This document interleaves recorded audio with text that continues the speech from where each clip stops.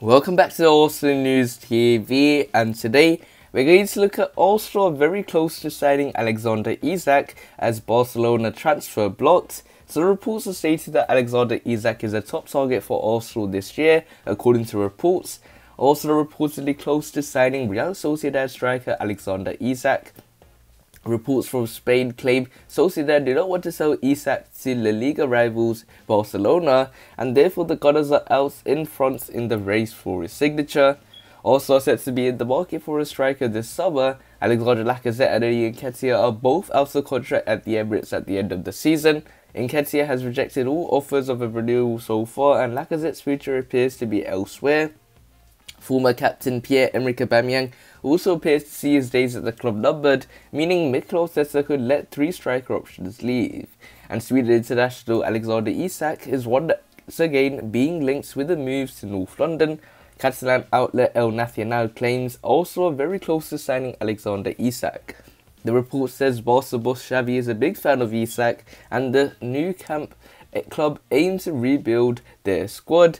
However, Sociedad do not want to strengthen a rival for all the European spots in the Liga. Isak would be keen on a move to Barca, but Sociedad have made it clear they would have to pay the strikers his full release clause of £75.6 million. Barca's current financial situation means they would unlikely be able to afford that amount for the 22-year-old. That therefore leaves the door open for Arsenal, who El Nacional claims have the money to enter the market for Alexander Isak. Arsenal were linked with Isak last summer, but did not pursue a deal as Lacazette remained at the club. But it appears their interest in the player has not dwindled, and he is set to be a top target in January 2022. Alexander Isak joined Sociedad from Borussia Dortmund in 2019 and has scored 38 goals and 101 appearances for the Spanish side. Last year, he stated his desire to one day play in the Premier League. "I'm in a good place at the moment, I'm very happy, but one day it would be very nice of me to play in England as well," he told The Independent.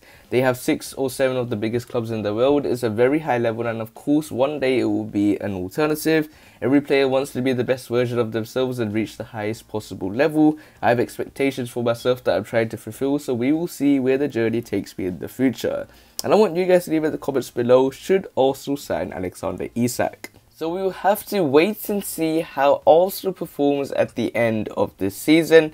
If you want to see more daily videos from Arsenal News TV, make sure you click the subscribe button, hit the like button so I know if you enjoyed the video, and share the video to your Arsenal friends and family. Click one of the videos on the screen and I'll see you there.